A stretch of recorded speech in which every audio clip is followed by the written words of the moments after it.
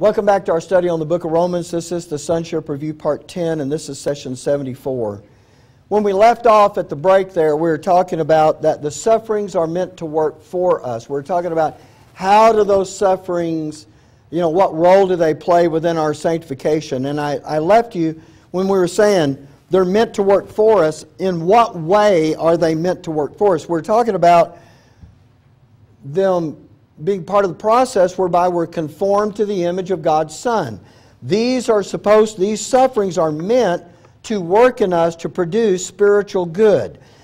We've already defined, in your notes I said, in a minute we'll define that. We actually already have. That spiritual good is to conform us to the image of Jesus Christ. But look, here's the other verse I was thinking about earlier. I knew we would get to it. Romans 8:28. And we know that all things work together for good to them that love God, to them who are the called according to His purpose. What this verse, we talked about this verse plenty of times. What this verse is talking about is that all things, and we're talking about those particular things that are happening to us, those situations and circumstances, are going to work together for our good. In what way? In that they play a part in conforming us to the image of God's Son. But is that automatic? Just because you suffer, does that mean that automatically gets done? No. What do you have to do? What has to happen? Huh? Thanks. You got to respond correctly to those sufferings. And part of that response is looking at those sufferings in a very particular way. And what is one of the ways that you can look at them? Okay, they're short term. Okay. What else? That's right, they're short term, but what else? Okay, y'all are stuck on the short thing. All right. Okay, they're not worthy to be compared to the glory. Do one more. All sufferings are an opportunity. There you go. They're all an opportunity. They are all working together for my good. That changes your perspective about it. That is not something you will automatically be thinking. I promise you. When something bad happens, you won't be going, man, this is going to work for my good. You have to do that on purpose and think about what God is doing in this dispensation of grace and how that impacts how we view sufferings. Everybody with me there? Okay.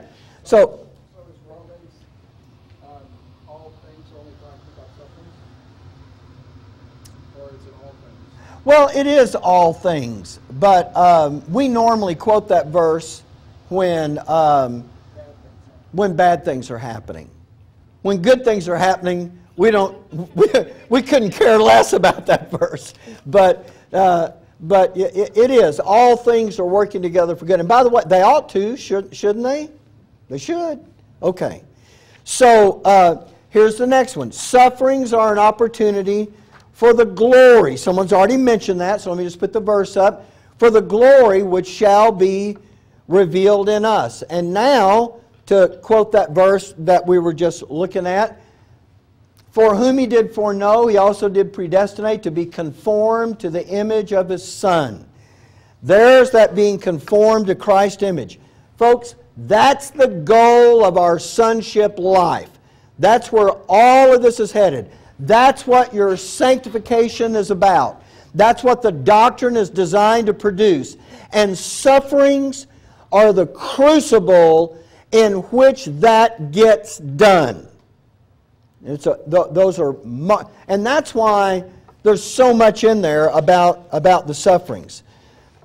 We know that, look, being conformed to the image of God's Son, when the Spirit is dwelling in you, that's what He's doing. Now let me ask you a question. Is being conformed to the image of God's Son, is that like a light switch? It's either click you are or click you're not. No, it's not like that. It is a process that happens in areas of our life as we progress through the doctrine. So is it possible to have one part that's working pretty good, but yet you got another part you still have to work on? The answer is yes. And I just want to say that. I don't want anybody to get discouraged with the fact that you may see some part of your life that you know still needs to work on. You just want to think, well, I'm not being conformed. That's not actually the case. The Spirit, when He dwells in us, that's what He's working toward. And that, somebody mentioned this in the last question, that, I think it was Eric, that is edification. How do we get edified? That is by the effectual working of the Word, right? That's the doctrine. That's where the strength comes from. That's where all the other inner man things that we need come from. And so as we just to kind of outline this process, as we understand and believe, that Word does its work in us. It produces an edification. In other words, and that is a conforming us to the image of God's Son. That's what this whole process is about. So just to kind of say this together, the goal of justification is to provide for our eternal life. And by the way, if you're not justified, you can't be sanctified. So justification is the basis. It is the foundation for everything else God wants to do. The goal of your sanctification is to be conformed to the image of God's Son. And now we've written on the board the process by which that gets done. And that means that what has to happen is we hear God's Word, or we read it, or whatever, and then that goes to our minds, and then that goes to our heart, and then finally it goes to our feet. You understand when I say it that way? You start living out of it. And you know, Paul uses this analogy about walking after the Spirit. That's when it would be in your feet, so to speak. Okay, I enjoyed that. You not so much. Okay. So the good that can be worked in us by all those sufferings and things like that is our being conformed to the image of God's Son. Knowing that these are the opportunities to have Jesus Christ's life being lived in us means that we're going to suffer them differently. Because a person that, let's suppose here's a person that doesn't know anything about what we're talking about. Doesn't matter if they're saved or lost. They don't know anything about this. When they go through sufferings, some people think God is punishing me for something I did. That's what some folks think. And so what is that? You know, so that has them viewing these sufferings as a chastisement. There are other folks that are thinking that you know, they're suffering and they expect God to fix it. So they're looking at these sufferings in that way. For a lost person, they just may be looking at sufferings as, you know, it's just something I need to get rid of. For a son, I'm not saying you shouldn't look to get rid of it, but for a son, you're going to go beyond that. While, however long you're in it, it is an opportunity to be conformed to the image of God's Son. And that makes a difference on how we go through the sufferings. So we're gaining some things. In your notes, I said, you know, we're gaining patience and long-suffering and forbearance and endurance, those kinds of things. We're gaining a conformity to the image of God's Son. We're gaining the ability to deal with adversity in a godly fashion. So we don't go around constantly griping about our circumstances. And again, doesn't mean we can't try to change them. Of course we do. Paul looked at them this way. For our light affliction, which is but for a moment. I know when Clifford and Barbara were saying it's a short, you know, it's temporary. It really is. It may even be just a matter of a little while during the course of our life, but even if it's our whole life, Paul says our light affliction, which is but for a moment, worketh for us a far more exceeding and eternal weight of glory. And so the sufferings that come to everyone, that's the sufferings of this present time, and the sufferings that come to sons in particular, and that's the sufferings of Christ, all of those sufferings involve a kind of praying so that we can make smart decisions out of that. So that's why, for example, 1 Thessalonians chapter 5, verse 18. In everything give thanks, for this is the will of God in Christ Jesus concerning you. He didn't say for everything. He said in everything. I mean, you may not be glad that you fell and broke your arm. I just can't leave that alone. But you can be glad for an opportunity for something in the midst of that. That the character of Jesus Christ can be formed in you. And by the way, folks, I'm saying this, but if you said this in most churches, folks just wouldn't get this. That is the more important thing. This being conformed is the more important thing. And we really have to start looking at it that way. Okay, so now this has taken us to the place where we can start to fill in the details, especially what we were talking about in the first session. Now with this general, all I was doing in that first session is really giving you a general outlay for suffering and laying a context for this. Now we're going to talk about praying for others. Praying for others is going to fall into two particular categories because they're either going to have a spiritual need or a physical need. And just because, in line with what we have said before, that we have to quit thinking that prayer is asking God to go do something. When it comes to praying for others, we have to remember that. So in the middle of the paragraph, I gave you a sentence, and I should have put it at the first of the paragraph, and I probably should have put it in bold letters, and I probably should have underlined it. But I want you to see that it is not about getting God to go do something for someone else. If Davy has a need, I'm not asking God to go take care of that. The line I should have emphasized is, praying for others is about moving us to action. That is the important thing. And if you're looking at that, you might want to underline it. Prayer is about getting ourselves focused and then laboring with our Father in light of that focus. Does everybody see that? Okay, do you see that major heading that says praying for others? What page is that on? 4. The next paragraph starts, as we think. The next paragraph is, but just as. Look at the middle, from the middle of that paragraph, where it says prayer is about moving us to action. Do you see that?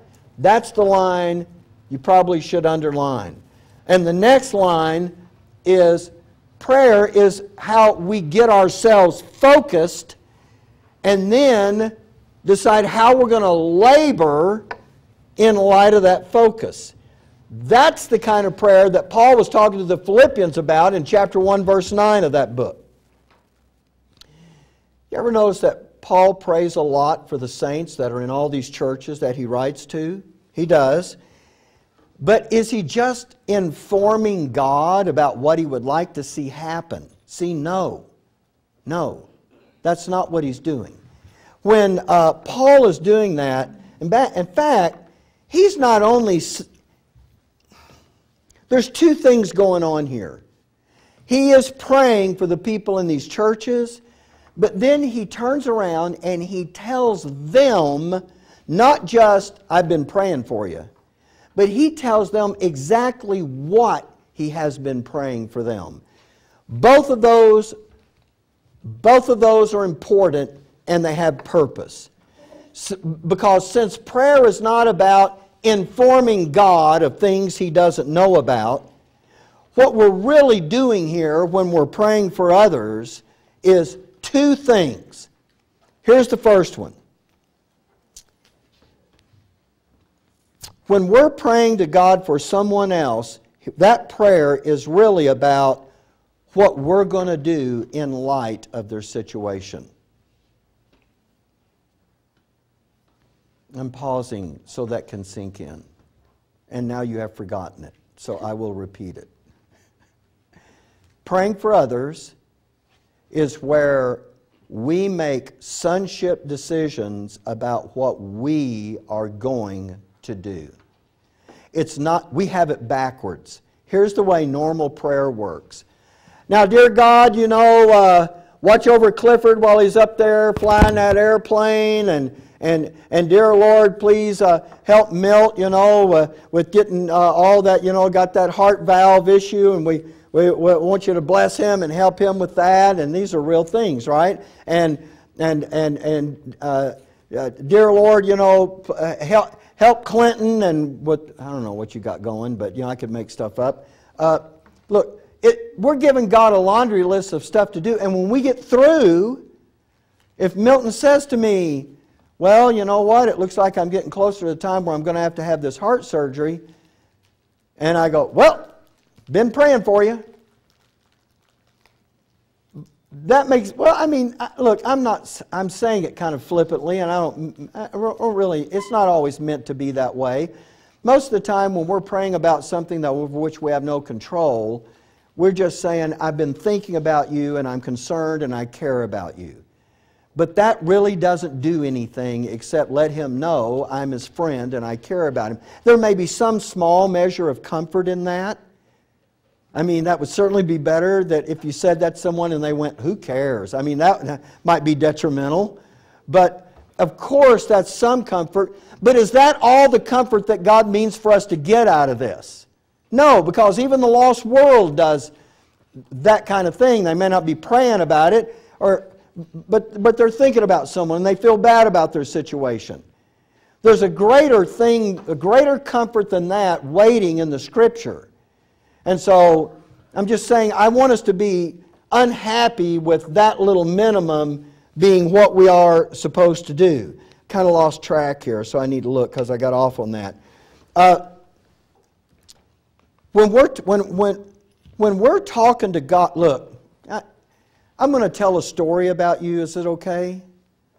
Sure. You want to know which one? Oh. If I tell you, they'll know already. So, is it okay for me to tell a story? All right. So, it'll be a true one.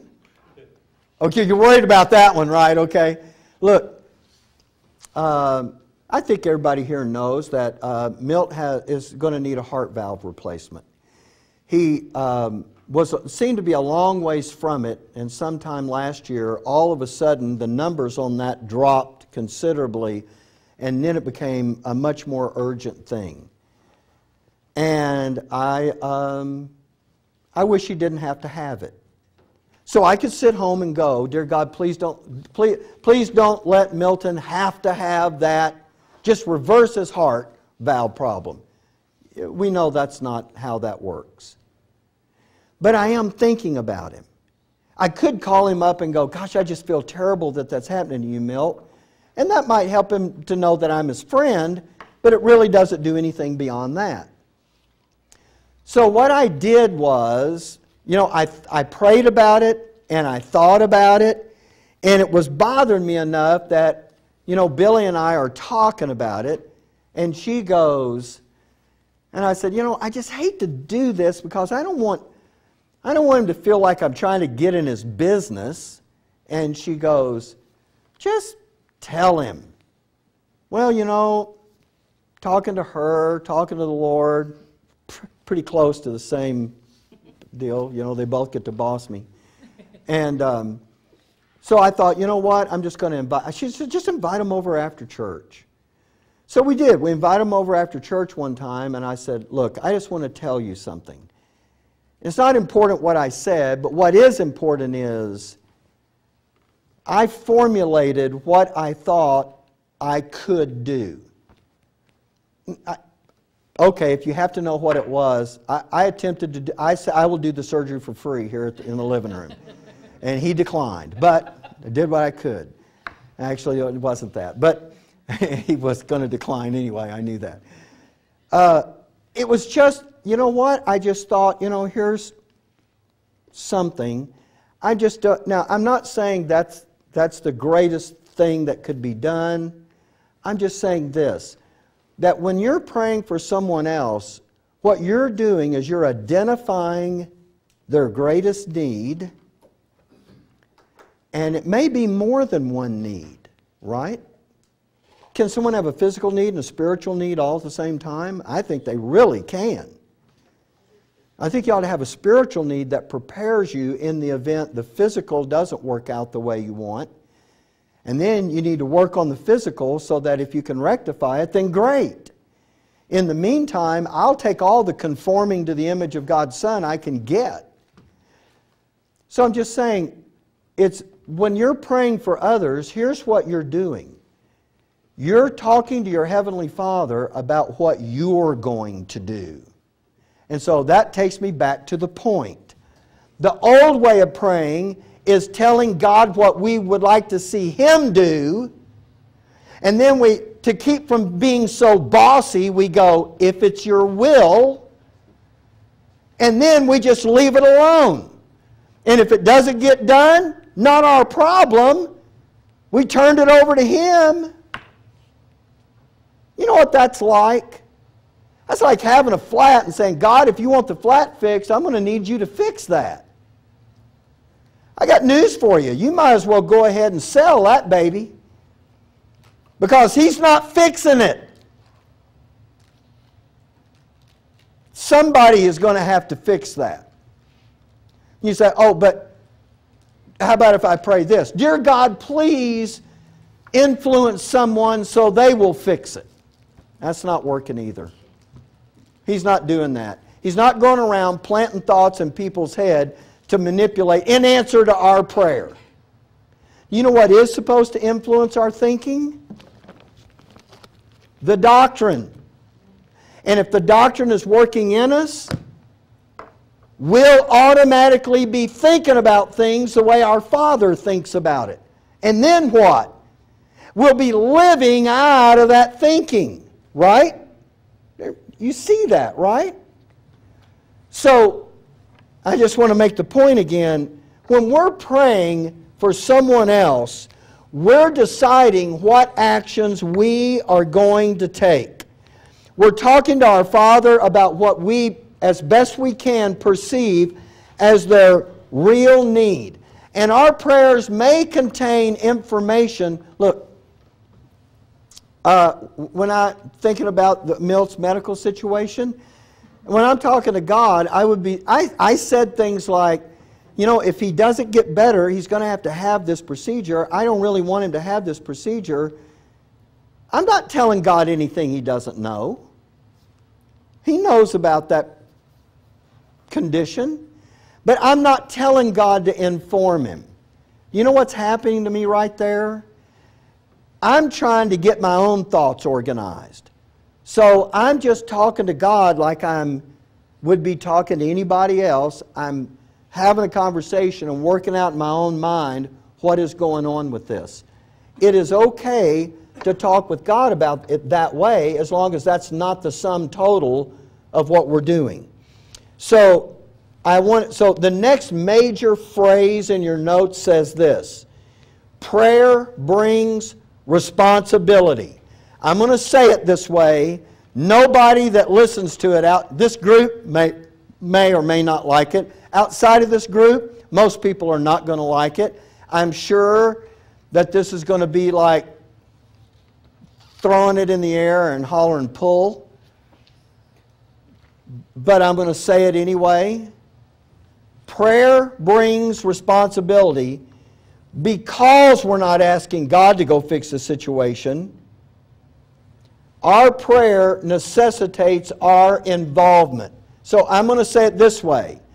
If you are not willing to get involved, quit wasting your time in prayer.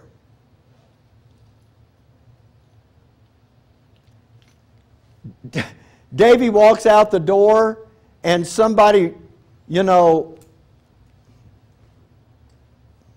kidnaps him. Don't let that bother you. They will bring him back, okay? They kidnap him. You know what? Do you go, that's not really the illustration I wanted to use because it doesn't fit now with it. I just saw Davy and thought I would do that to him. But look, I can say, oh God, they're putting him in the car. Get him out. Or I can run over and grab a hold of him and pull him out. Which one you think is going to work better? I mean, it's just like the flat tire. Dear God, I need you to fix that. Or I can arrange to fix it. This is not rocket science. We make it all so spiritual that it just doesn't work anymore. It's not truly spiritual in that way. So what I'm trying to say is, when we're talking about prayer, if you're not willing to get involved, you're not really praying. Because that's not what prayer is, that's not how it's designed to work. Everybody understand what I'm saying about that? I know a while ago I said quit wasting your time in prayer, but it's not really prayer. Not the way it's meant to be. Prayer is meant to incite us to action. And it works just that way. So if remember I gave you the illustration of the folks in Indonesia in 2004, 250,000 people wiped out in those tsunamis, 14 different countries. If all I'm doing is sitting over here going, oh dear God, please bless those people over there that suffered those tsunamis, that did absolutely nothing. I want to be clear. God did not magically move on someone else's mind to go do something. He didn't do that. He didn't overpower anybody's will to make them help. And He didn't drop medical supplies out of the sky so that they landed on the ground fully available to everybody. That's not the way that worked. People got involved to do that. Not all those people are saved, and some of them are. You say, well, what's the difference then between the charitable act of that and what you're asking us to do? I'm asking us to do what we're doing not because I happen to feel sorry or I happen to feel charitable. I'm asking us to do what we do because that doctrine has produced godly love and charity in us so that we respond to all the situations in our life just like our Heavenly Father would. Not arbitrarily. I happen to know this person, so now I'm invested. Or I happen to feel sorry for this situation, so now I'm going to do something. Godly love and charity is not based on the human whim of I think I am, I think I'm not. See, when God looks at this assembly, is there anybody He looks at and says, I really like them, but this other one not so much? It doesn't work that way. We don't need the human biases that say when we do what we do, and I'm not saying you can do everything. Listen, you can't do everything. Whether or not you get involved in something is, somebody want to fill in the rest of the sentence for that? Thank you. It's a sonship decision that you make by talking to your Heavenly Father. There are things I can't get involved in. If I'm not going to get involved, I can't. Look, I'm going to give you an illustration in the notes, so let me just jump to it. I don't know where we are in the notes with that, but here it is. I had the illustration of, here's someone that's hungry. Let's put aside for a moment the reason that they're hungry, but let's just say our intention is to meet that need. Somebody want to tell me how you can do that? Buy them a sandwich, buy them some food, bring them some groceries. But when you do that, stop just for a moment and think about it this way. Here is an opportunity for Christ to live His life in me. And instead of me just being motivated out of some human charitable act, which is good, but listen, it's good. It's not godly. Godliness comes from somewhere else. I know the people getting it. Look, I would rather the world be like that. It's not always like that. It is good, but it's not godly. We, as sons and daughters, have to be more than what the lost world can be. We have to be more than good. We have to be godly, which means we are not being motivated by the external circumstances that we were before, but now the Word that is working in us is what compels us to do the things that we're doing.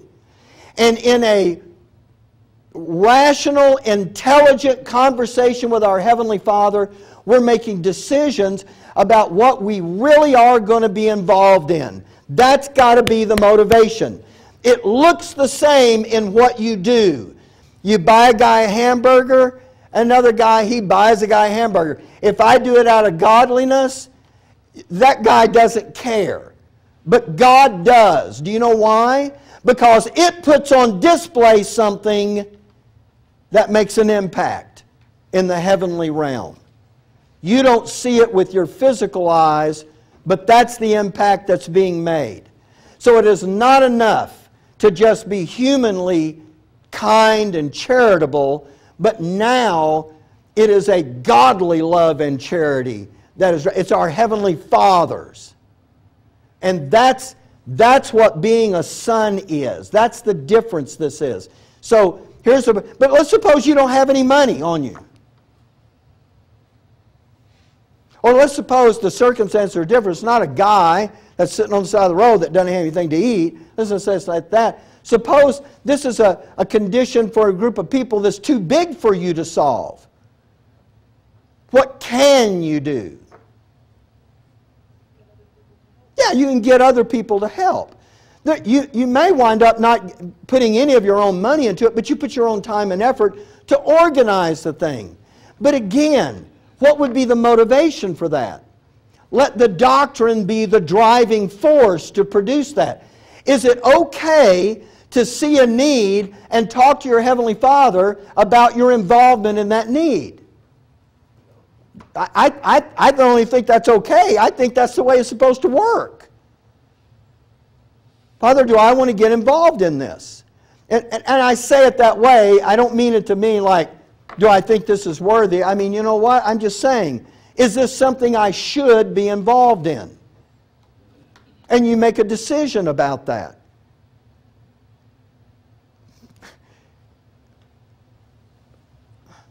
So I'm not looking at the notes here, but so if it's something you either go do it yourself or you organize it and you help get it done.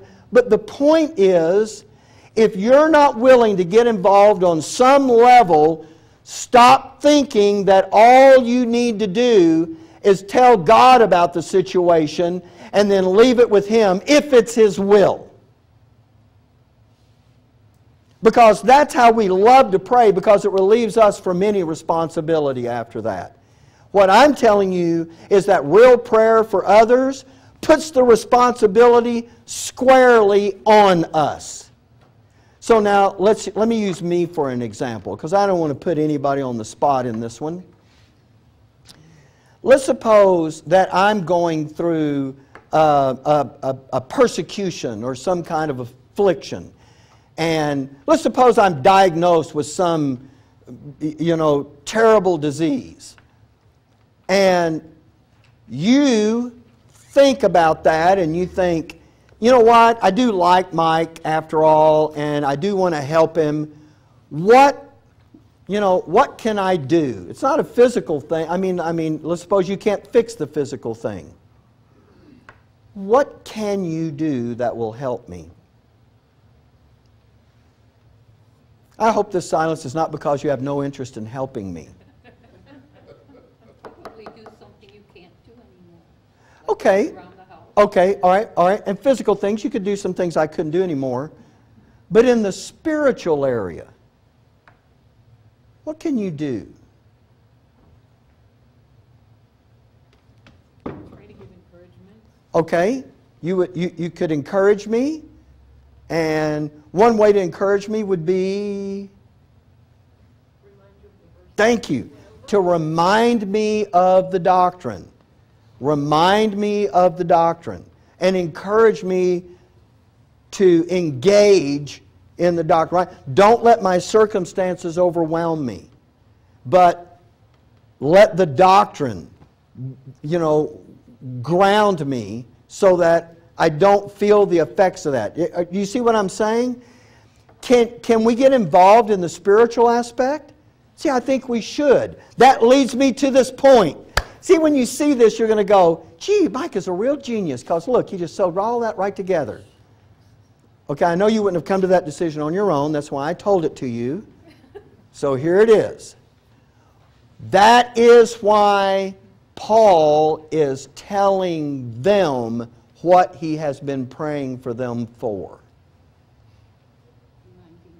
He is reminding them in the midst of their adversities what they need to be focusing on and thinking about and depending on. Does that make sense? That's the reason for telling them. See, Paul's not just going, hey, I've been praying for y'all, as though I'm just letting you know I care about you and there it is. No, he is refocusing them on the very things that they need to get their mind on.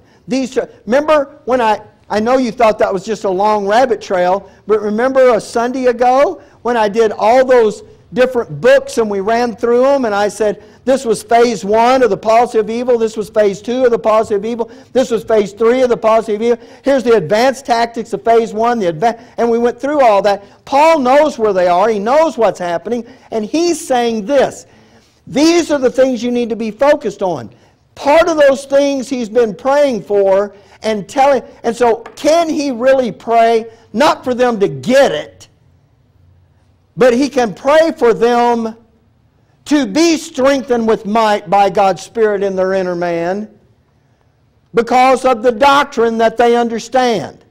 So when he's talking to God about, I'm praying they will be, you know what he's saying? I'm expecting them to lay hold on this truth that they know and trust it. Right? That's what. So when he says, I pray God may give unto you, the spirit of understanding. He's not talking about just give you something just out of the blue and you had no idea it was coming and now all of a sudden you know it. He's talking about what he wants them. He's saying to God, here's what I wish they would do. And when he talks to them, he tells them exactly what he was telling God about, so that they'll be reminded of the doctrine. But there's a second issue there, and that is sometimes he's talking to them about something they don't already know. And when he does that, do you know what follows? Yeah, the instruction in that doctrine. Okay, so if they're not sons and daughters, you can't really. okay, and Clifford is saying if they're not sons and daughters, that doesn't do any good to do that. And that's true. That's the last thing we're going to talk about. What do I got left here? Oh, good. Well, that's not going to happen. But look, we do need to cover that. And we will. It'll be the very last part of this in praying for others. How do you pray for people that don't have any idea about the doctrine working in them? Say that again? You have to discern where they're at Oh, and try to bring them. okay, you have to discern where they're at, and then you have to try it. Look, if you're going to get them any help at all, you're going to have to explain something to them. What happens if you don't feel like you can explain it? Huh? It doesn't get done. Well, you do have a couple of choices. What else can you do? Give Give them my phone number. That's sort of what I was talking about without the phone number part. I was thinking, you know what? Get someone else that does know something about how to explain that and bring them with you. And then just sit down and say, look, I know you're going through a terrible time. There is real comfort sitting in the Word of God. And if you'll believe that and trust that, it can produce a comfort in the midst of great adversity. I want you to know about it, but I brought someone along that I think can explain it better than I can. So let them explain it. And if you have any questions, we'll try to answer your questions. What else can you do? If you know they have access to the videos. Yeah, if you've got one of the videos at home that explains that, take that to them. What else can you do? Look up that part in your notes and copy it. Here's a really good way to do it. Let me show you this. Why don't you read over it? And when I've given you a few days to read it, let me come back and let's have a talk about it. Is it possible for someone to hear that and go, I'm not interested? Of course. They may watch the video and go, no, I'm asking God to heal me. I'm not doing that stuff. In fact, I used to joke about that. But anyway, you know, they may reject that. In that case, the best you can offer them is to say, I care about you, and I want to be here for you. And just let them know that you care about them and you're sorry for their situation. That's as good as it's going to get with them.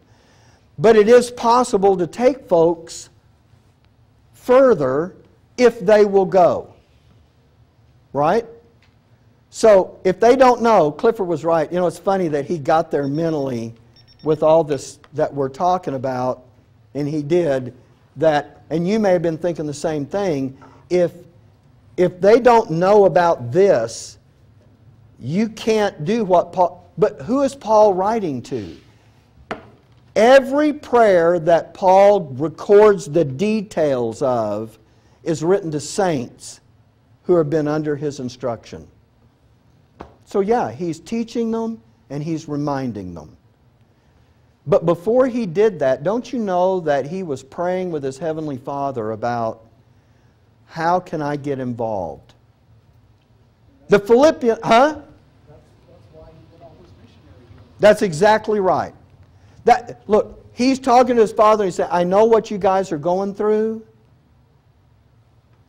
He always talking on and said, what do these people need? Remember, identify that need, and then how am I going to get involved? So you know what he does? He writes a letter.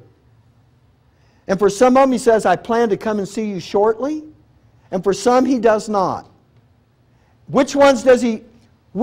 How does Paul make the decision about who to go visit and who not? Well, I really like the Philippians, but those Ephesians, their hotels aren't very good. I don't like it there. How's he doing that? Okay. Whether he's in jail or not. Okay. Whether he's in jail or not. Okay. Look, I should have asked the question maybe a little differently. In other words, what's the process he goes through in order to make that decision? He's talking with his Heavenly Father, right, and making a sonship decision. So, yeah, some he does go see, and some he doesn't. Some he writes to twice. He writes to the Corinthians the first time to get them back on track. And then you know what he does? See, I should have put all these things in the notes. It would have been great. But you know what he does? He says, I'm going to send Timothy to check on you. And so I can get a report on how you're doing. Why? See, when Paul's praying for others, he's thinking, how can I get involved? And if he says, I can't go, you know what he does? He sends somebody. See, he's involved. I know business people look at that and say, Paul was a delegator. But look, I'm just saying, Paul was involved. Praying for others means I'm going to get involved. And you're going to have to talk to your Heavenly Father about how you're going to get involved. No more. No more Dear God, Clifford's in real trouble. I just pray you'll help him. And now I'm done. No, if he's in trouble, if I'm talking to my Heavenly Father about it, sometimes I almost wish God would do this. That someone would say, okay, Gloria, you want to do a role play here for a minute? Okay. I want you to repeat this phrase, okay? I want you to say, Lord, Clifford's in real trouble and I want you to help him. I wish God would do it this way. I'm going to play the part of what God would do. You ready? Okay. Lord, Clifford's in real trouble. Oh, just stop. I just wish God would do that. Just stop. What are you thinking about doing? I wish He would do that. Because then when we get clued in, do you see? See, as soon as I would say, Dear Lord, I need you, I wish you would just go, stop. You don't tell me what to do. My word should be working in you to tell you what to do. Right?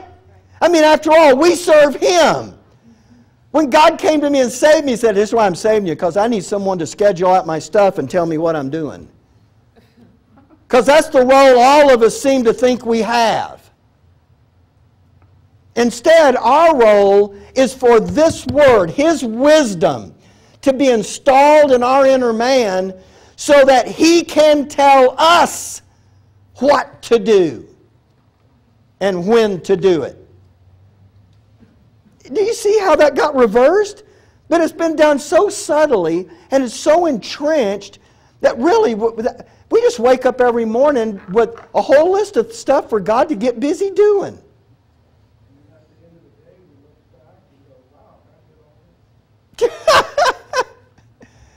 Now look, you do realize, and we didn't cover it, I guess I'll take the first session next week and just finish it. But look, when we're doing it, you do realize if it's Christ in you, that is God doing that. That's why I said we have to be more than just human charitable dispensers. It has to be Christ in us. Because when it is, now God is doing it. Not just us. That's the difference nobody can see in what gets done except the angels. Because that is put on display. So when we're praying for others, so we've covered most of this. We'll finish this up when we come back because I don't want to leave any part out. There's still some other verses to look at here. But when we're praying for others, start thinking of it this way. Father, Clifford's in real trouble. I need to talk to you about what I'm going to do. And why would you need to talk to him about it? Because prayer activates the doctrine. Prayer is what brings the things that you know into your mind. It helps you, because in the beginning you may be thinking one thing, but at the end you might be thinking something else. You won't just be looking at the physical circumstance, but you might also be now looking at the spiritual circumstance. Remember when Audie had his wreck? And when I went up to the hospital and Bud was in the room with him, and when I walked in, here was the first thing I said. And I didn't understand as much about it back then as I do now, but I said, man, here's a real opportunity to build your joint heir inheritance. And Bud looked at me and said, we were just talking about that. Now, I'll never forget that because I thought this is one of the few times I've ever walked into a hospital room and could have said that, and the people in the room would have went, yeah, we were just talking about that. But you understand, I just wanted to put the whole focus over on there's something supposed to be working in us, even in these times. Right? Okay. All right, so we'll stop here. We'll finish off this last bit of this when we come back next time. Let's have a word of prayer, and we'll be done for today. Heavenly Father, we love you, and we're thankful that in all these different kinds of prayer, you are affecting all the different aspects of our lives. Thank you, Lord, that we get the privilege of being engaged of being your hands and feet in this world. And that is going to be important, that the doctrine is working in us so that you are able to tell us what to do and to make decisions and how to do it. Thank you, Lord, for... I'm just thinking about all these things. I'm really grateful for all of that. Amen. Hey, don't shut that tape off yet, if you haven't already. If you have, it's okay. Look, you remember we're fixed to go back to Romans 12 and get into these 4 decision-making skills: wisdom, justice, judgment, and equity. Remember, we talked about justice being the norms of standards of what God considers to be right and wrong, or good and evil. But what was judgment? It was the ability to make decisions between several choices when none of them are wrong. Do you see now, with what we're just talking about in prayer, how godly judgment will come into play when you are deciding what it is you will be involved in and what you will not? It's the ability to make choices between several good things. And while I have told you that even if that there's not a wrong choice there, even if you chose a wrong choice, God isn't mad at you. But among choices that are out there, even if you choose one that's okay, we need to learn how to choose what really the one our Father would choose. Or I say the one, but I mean choose the ones our Father would choose. And here's the more important thing: to choose those for the same reasons He would. If that thinking isn't in us, then we just happen to get lucky and choose the one He chose, but for a whole different reason.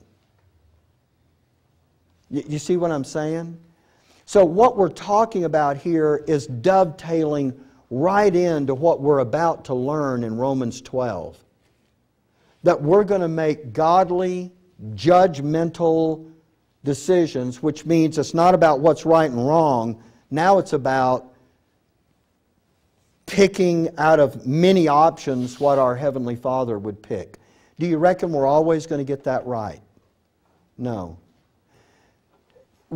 Is it conceivable that at some point we might really have a choice of equals?